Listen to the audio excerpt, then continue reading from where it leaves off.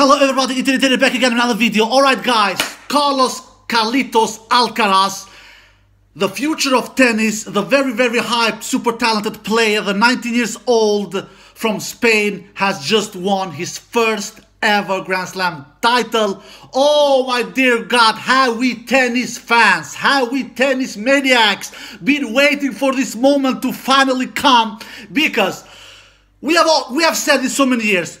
Who will come through? Who will take a big step? Will it be Tsitsipas? Will it be Medvedev, even though Medvedev is a Grand Slam champion? Will it be Thiem, even though that Thiem is a Grand Slam champion? Will it be Zverev? Will it be Berrettini? Will it be Rublev? You name it. Nobody of those players I just mentioned, Felix Yalasibe, Denis Shapovalov, I can mention so many of them. Nobody of them has taken that big step, at least not at this young of an age, because Thiem and Medvedev, all respect to them, they are Grand Slam champions, but they didn't win their Grand Slam titles at this very young age, like Carlos Alcaraz is doing as a teenager. Last time a teenager won a Grand Slam title was 17 years ago, when Rafael Nadal won his first ever Grand Slam title at French Open back in 2005 as 19 years old. And now 17 years later, his countryman from Spain, Carlos Alcaraz, is doing the same exactly achievement and becoming a Grand Slam champion as 19 years old of age. This is huge, my tennis fans all around the world, because all respect to Nadal, Nadal won his first ever Grand Slam title at a very young age as 19 years old. Djokovic also won his first ever Grand Slam title as 20 years old of age. So he was 1 year older than Carlos Alcaraz. And Roger Federer also won his first ever Grand Slam title. Not very old, but older than Carlos Alcaraz. I remember Roger was 21 years old, 21 years old when Roger Federer won his first ever Grand Slam title. So Carlos Alcaraz is in the same league as Rafael Nadal. He wins his first ever Grand Slam title as young as Rafael Nadal did 17 years ago. And Carlos Alcaraz is doing a better job than both Djokovic, with 1 year younger than Djokovic in winning his first ever Grand Slam title. Djokovic doing that as 20 years old, and doing a better job than Roger Federer, when Roger Federer won his first ever Grand Slam title back in Wimbledon 2003 as 21 years old of age. Djokovic as 20 years old of age when Djokovic won his first ever Grand Slam title at Australian Open back in 2008. So big congratulations to Carlos Alcaraz. Man, I did a video about Carlos Alcaraz a couple of months ago at French Open, when I said Carlos Alcaraz is the real deal. We have been hyping this dude for a couple of months now. We know that he won 2 more 2000 titles earlier this year when he won Miami, and actually defeated the same dude like he did at the US Open final, Casper Ruud, earlier this year when he won his first ever Master 1000 title earlier this year, Carlos Alcaraz. And then he won also Madrid on clay, where he actually it was even a bigger achievement in Madrid, according to me, because he defeated 2 of the big 3 members back to back on his way to that Madrid title, when he defeated Rafa Nadal in the quarterfinal, and then when he defeated Novak Djokovic in the semifinal, and then completely demolished Alexander Sasha Zverev in the final. So, but now, this is huge. This is big, my tennis fans all around the world. All respect to Master 1000 titles, but Carlos Alcaraz is winning his biggest title of his young career so far. He's lifting the Grand Slam title, and he's doing that as 19 years old of age, and he's doing that as a kind of a big favorite, because he was the number 3 seed here, if I'm not mistaken. So he had a lot of expectations on his wings, and he delivered. I said that I had Nadal as my number 1 favorite. I will be honest with you. I didn't quite believe crazy much in Carlos Alcaraz coming into this US Open tournament, because he didn't quite impress me on me both in Montreal and Cincinnati, where he lost pretty early in both two tournaments. So I didn't quite have huge expectations on him.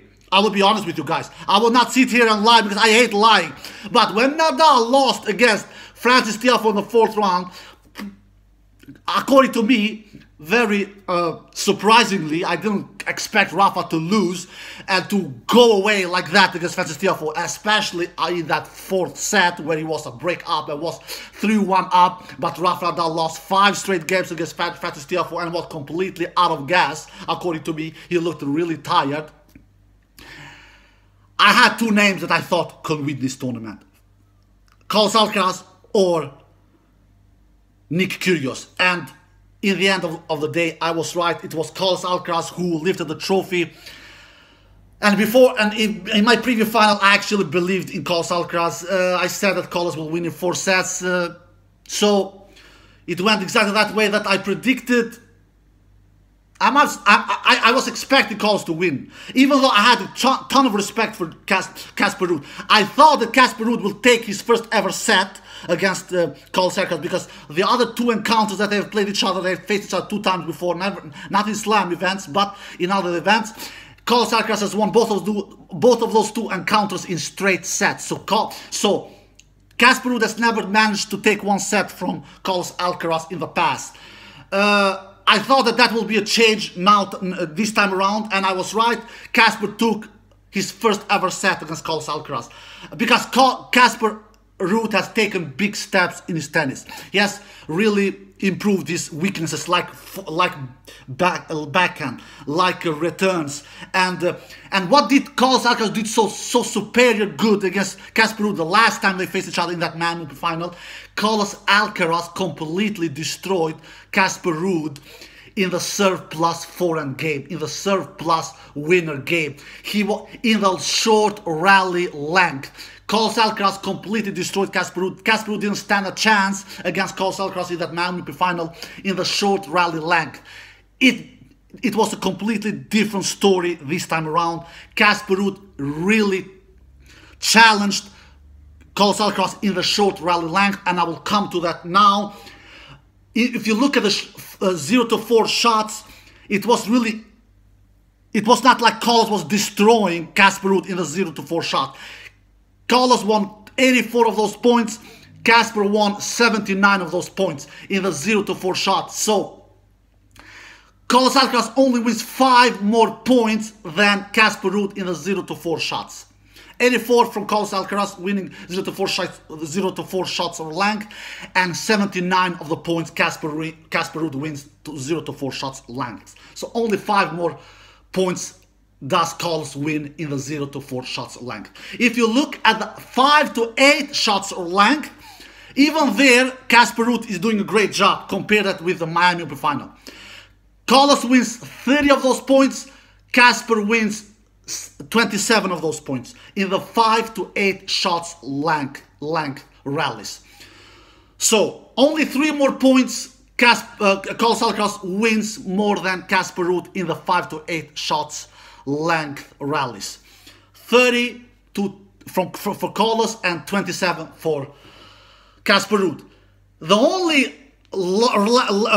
length rally where Casper Ruud actually defeats Carlos Alcaraz is the 9+ shots length rallies. Actually, Casper Ruud does a better job there with 16 points winning in the 9+ shots length rallies, and Carlos with 30 in 30 of those points winning in the 9+ shots length rallies. But you know, my tennis fans, so Casper wins 3 more points than Carlos Alcaraz in the 9+ length rallies exchanges. So he does a better job there, Casper Ruud. But you know, my tennis fans all around the world, you barely, almost never win tennis matches just because you have dominated or just because you have been the better player in the 9+ shots length rallies. You almost never win the tennis matches just because of that. And we have this match a proof of that as well. Casper won the 9+ shots rallies more than Carlos, but he lost the match. Why? Because Casper Ruud lost the 0-4 shots rally lengths, and Casper Ruud lost the 5-8 shots rally lengths, and in the end lost the tennis match. winning those short rallies and those middle rallies are huge, huge key in tennis, my tennis friends all around the world. So if I can mention 3 keys why Carlos Alcaraz won this final, if I can mention 3, maybe 4, maybe. I cannot forget the 4th one, man. I cannot forget. It is Carlos Alcaraz serving really good, according to me. He landed 64% first serve in. That is good. Did 14 aces and only 3 double faults. Carlos Alcaraz. So that was one key. He served good, Carlos Alcaraz, according to me. He hit his forehand really good, Carlos Alcaraz. He really did. Especially because the tactic from Casper Ruud was clear. He was attacking Carlos Alcaraz for a backhand side in every cost. Carlos Alcaraz, Casper Ruud was so afraid from Carlos Alcaraz for forehand, which I can understand because Carlos Alcaraz forehand is really huge and great. Really superior shot. One of the greatest forehand in the world at the current moment, Carlos Alcaraz.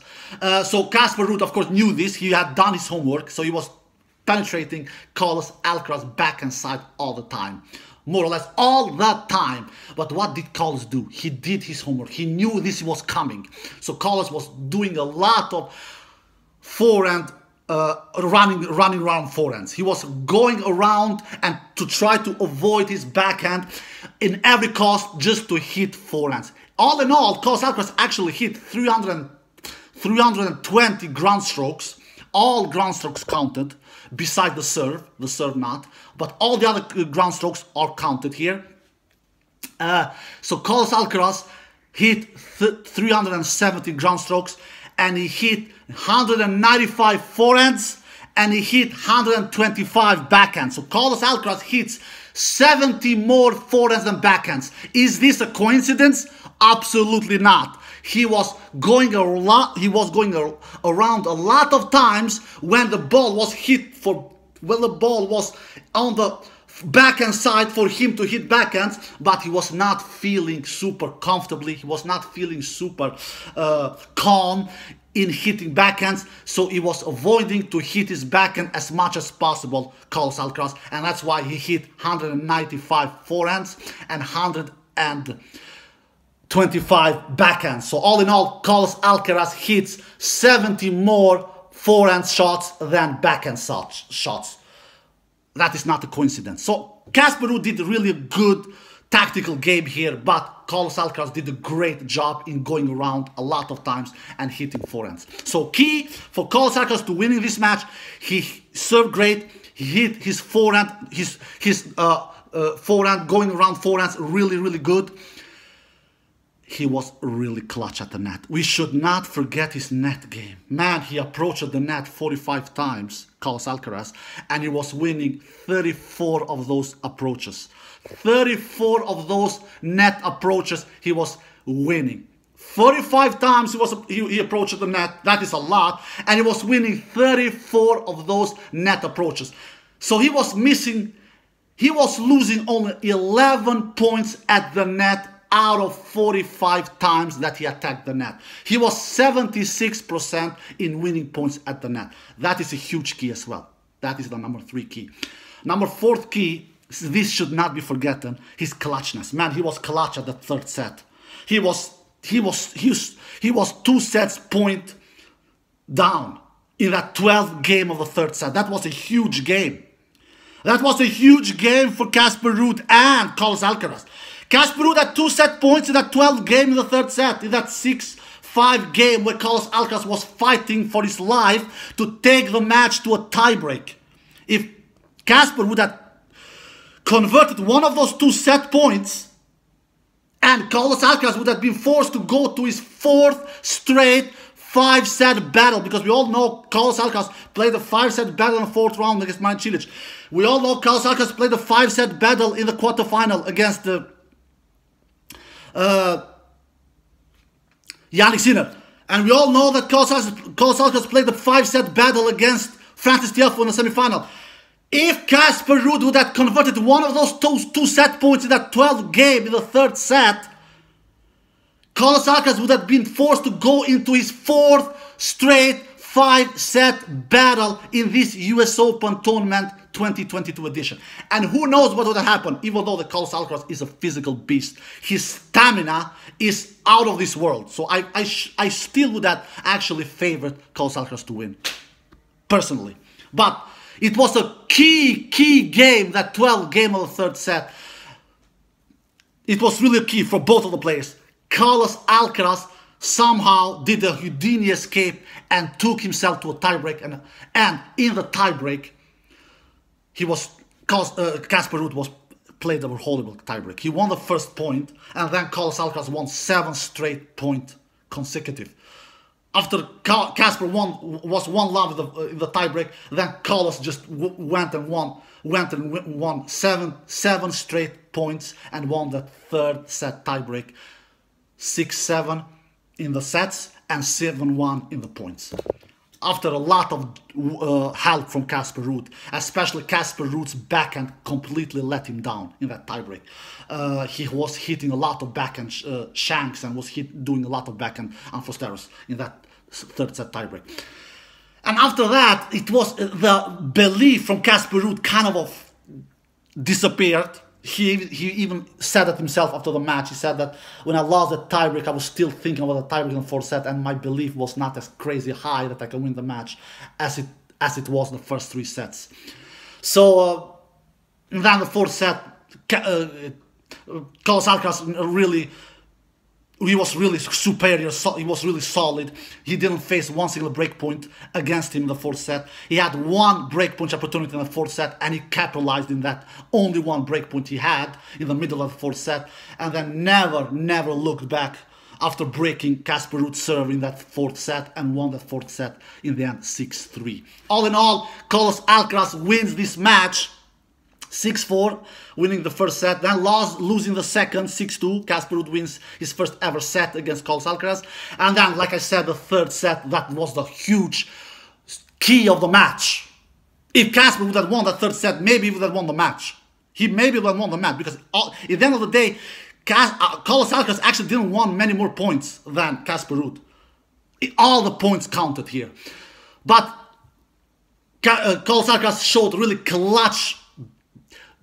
He was really clutch in that third set and saved those 2 set points he had against him and won that third set tiebreak, like I said, 7-6, 7-1 in all points counted in that tiebreak. And then in the fourth set, really Casper Ruud kind of didn't believe that he can win the match anymore and lost that fourth set 6-3. So Carlos Alcaraz comes through after 3 hours and 20 minutes, 6-4, 2-6, 7-6, 6-3. He wins the last fourth set, 6-3. Big congratulations to Carlos Alcaraz for winning his first ever Grand Slam title, and it will be not his last. If he's healthy, I don't think we will get a new Martin Del Potro, because when Del Potro won his first ever Grand Slam title and his only Grand Slam title, and he was pretty young as well, he was 20 years old, I personally believe that Del Potro would not finish his career with only one Grand Slam title, which he did. But he had a ton of injuries. He has had a lot of bad luck with injuries, Juan Martín Del Potro. If Carlos Alcaraz doesn't have the same kind of a career as Del Potro with a lot of injuries, I never think that Carlos Alcaraz will stop here and win only one Grand Slam title in his career.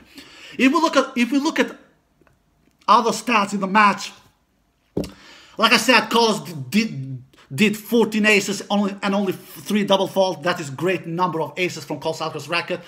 And Casper Ruud did only 4 aces and 2 double faults. And Casper Ruud is maybe the better server than Carlos Alcaraz. Maybe, according to many. But he was for sure not in this match. Carlos Alcaraz landed 64% first serve in. He wins 74 of the points behind his first serve. 74%, that is a great number. Casper Ruud, he landed 61% first serve in and won 66% behind his first serve. 66% behind his first serve. So there you have, Carlos Alcaraz dominates Casper Ruud in winning points behind first serve. Why? Because he was winning the short rally lengths and the middle rally lengths. If you look winning points behind second serve, actually Casper Ruud does a better job. Casper Ruud wins 65% of the points behind second serve, and Carlos Alcaraz actually wins only 51% of the points behind the second serve. Why? Because Casper Ruud actually was winning the long rally lengths, like I said in the beginning of my video. And that's why also Casper Ruud was winning more points behind second serves. Breakpoint conversions. Carlos Alcaraz had 11 breakpoint opportunities. He converted in 3 of them. And Casper Ruud had 10 breakpoint opportunities, and he also converted in 3 of them. So they break each other's serve 3 times each. Winners, Carlos Alcaraz, he did 55 winners and 41 unforced errors. So Carlos Alcaraz does 14 more winners than unforced errors. That is a great number. It is always great when you do much more winners than unforced errors, which was the case in this match for Carlos Alcaraz with 14 more winners than unforced errors. Casper Ruud also did a good job in that category. He did 37 winners and 29 unforced errors. So Casper Ruud does 8 more winners than unforced errors. And if you look all the points won here, like I said, actually Carlos Alcaraz wins 127 points in the entire match, and Casper Ruud wins 122 points in the entire match. So Carlos Alcaraz actually wins only 5 more points than Casper Ruud, despite that the match was 4 sets. The match never went to the full distance in 5 sets. So that is a proof to us that Casper Ruud actually was not that far away from Carlos Alcaraz. He really was not. Like I said, he would have capitalized in one of his 2 set points that he had in the 3rd set. He maybe would have won this match. Maybe, my tennis fans all around the world. It would not been impossible for Casper Ruud winning this match if he would have taken one of those 2 huge points in the match, which was in that 3rd set tiebreak when Casper Ruud had 2 set points in Carlos Alcaraz serve. That should not be forgotten to mention. In Carlos Alcaraz serve. So he didn't have those set points in his own serve, Casper Ruud. And I should not forget the net game. I mentioned that earlier in the video. Carlos Alcaraz net approaches was really unbelievably good. Like I said, he approached the net 45 times and won 34 of those net approaches. He only lost 11 points out of 45 net approaches that he had. That was 76% in winning points at the net from Carlos Alcaraz. Casper Ruud didn't do the same good job at the net. He also approached the net, I believe he approached the net 36 times, Casper Ruud, and won 23 of those net approaches, 23 of those points at the net. Casper Ruud wins. So he loses 13 of net approaches, 13 points of the net approaches. That is, that Casper Ruud attacked the net. That is 64%. So Carlos Alcaraz dominates Casper Ruud at the net as well. And they actually asked Carlos Alcaraz, you was attacking the net a lot of times. And I could see that why. He said that I didn't feel that I was dominating the baseline rallies. I feel that Casper Ruud was handling me, was doing a better job from the baseline than what I did. And you can see the stats as well. I believe that if you look all the baseline rallies stat, I believe that Casper Ruud was actually doing a better job from the baseline. He was winning 45% of the points from the baseline, 45%. And Carlos Alcaraz was winning 43% of the points from the baseline. So Casper Ruud did a better job with 2 more. He did a 2 more better job, 2 more percent better job than Carlos Alcaraz from the baseline. He just could. He was little better from the baseline than Carlos Alcaraz. And Carlos Alcaraz, he could see that. Carlos Alcaraz is not a one-dimensional player a la Andre Rublev. Andre Rublev doesn't have a plan B or plan C. He doesn't have. Carlos Alcaraz has. He saw that Casper Ruud, is doing a better job from baseline. He's taking me from the baseline, not maybe with much, but with enough, and this enough can be enough for him to win the match. So I will attack the net, which he did very, very successfully, Carlos Alcaraz.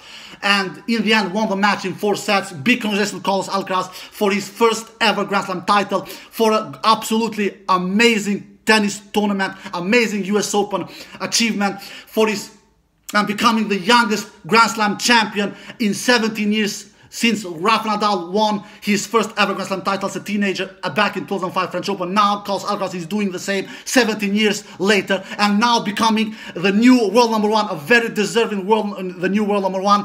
Alright guys, I hope you enjoyed this video. If you did, give it a thumbs up, subscribe, and see you next time. Peace!